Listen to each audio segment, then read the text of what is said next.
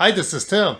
Today I'm building a couple of motor starter panels, and I'm not going to go through building the whole things because we've done videos on that before. In fact, I'll put links to those in the description.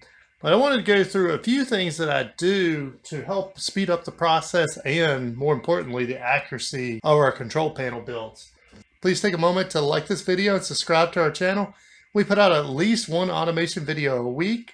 And any questions that come up, put them down in the comments. Your question this week can easily be next week's automation topic. So if you build a lot of the same panels, get you some templates. We rarely pull out a tape measure for laying out our panels. We have these templates and they have all types of little notes on them, but we know that we line it up here and we can mark all of our handle holes, line it up there, push buttons, line it up here if it's a manual motor starter. So these things can save you a ton of time. We also have them for our inside panels. So we can just lay them on, tells us to line up in that corner, mark our holes, drill them. Gives us a lot of accuracy and speeds up the process. Another thing is be careful on your panels that your bolts aren't too long. So like these right here are too long. They're about an 1/8 inch longer than the panel. So you'll actually bow the back of the panel out, which isn't good for a couple of reasons. One, especially fiberglass and steel panels, if you're shipping them, you will end up denting the panels in shipping.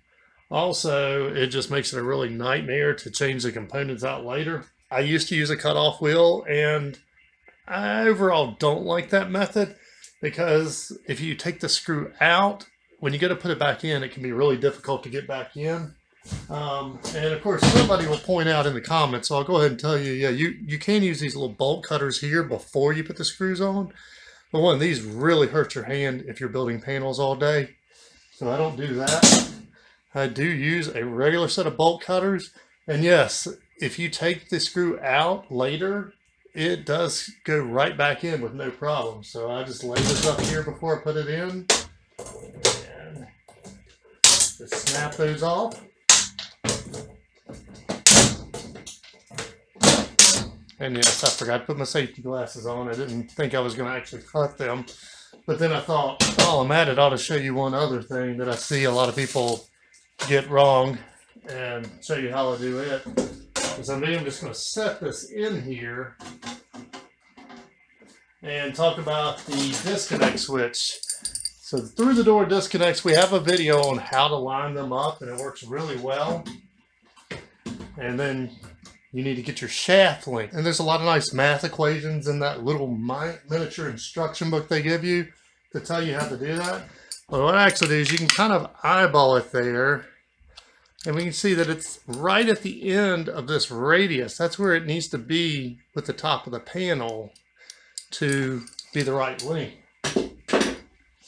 So I just drop it in there. Oh, didn't get a tape measure.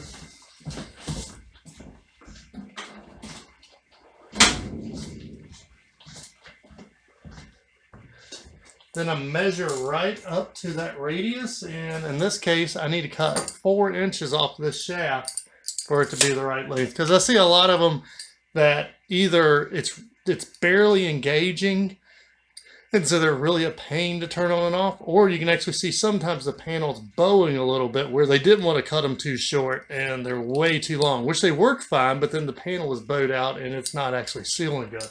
So those are just a couple quick tips to help you build a better panel that I wanted to share with you. If there's anything that you think I could do better or you just want to share with everybody, put them down in the comments. Till next time. Hi, this is Tim. And this is Amber of TW Controls. We run the automation store. Hey, thanks for finding our channel. Here's a playlist with some similar videos. And YouTube thinks you'll like this video. Please like our video and subscribe to our channel. And if our videos have helped you make some money and you're not using our products, please consider supporting us on Patreon. Till next time. See ya!